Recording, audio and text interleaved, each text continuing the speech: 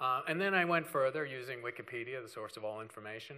And I plotted the average cost of a space mission since pretty much the dawn of NASA, the last 50 years, and the average cost of a movie. Movies have been getting more expensive. Space missions were getting cheaper, and then they got a little more expensive. But these curves crossed a few years ago. So the average movie does now cost more than the average space mission. And if you want a particular comparison, you could use this. I use this when people question the cost of astronomy and why are we spending money on astronomy. That's not very useful.